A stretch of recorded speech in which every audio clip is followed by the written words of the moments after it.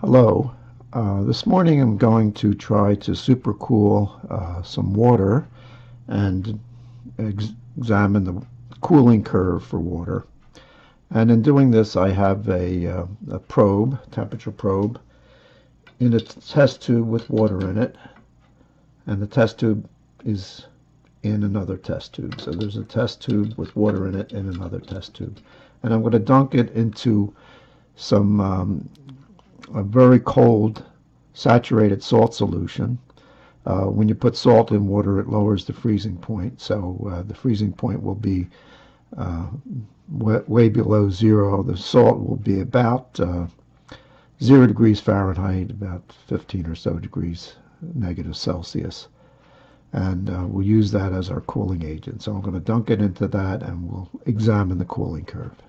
So the next time you'll see the cooling curve for this system. Thank you.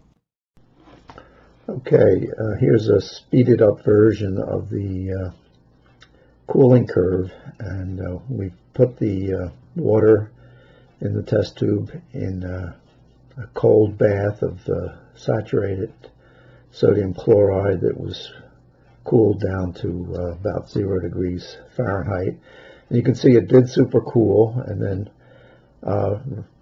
rose up rapidly, and now it's fairly constant, and there is a little drifting, but that's probably because the ice water mixture is not thermally equilibrated, and you'll see a little bit of drift here.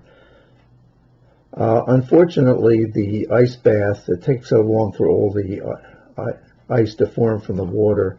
The ice bath is not cold enough. It eventually warms up, and we can't freeze all of the water, and eventually the bath becomes above 0 degrees Celsius, and you'll see the temperature rise at the end because the ice starts melting, and eventually it all melts and then it rises up in temperature. I don't know whether you'll see that on here. I think you will. So and that's a good example of a cooling curve. The water goes below zero. It reaches a low point and then suddenly starts freezing.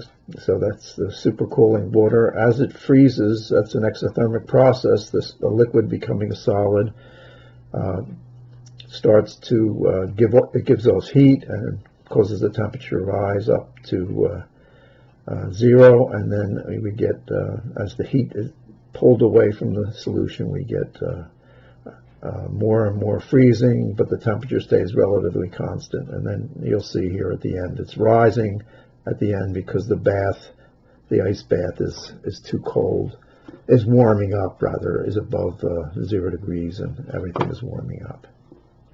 So thank you for your attention.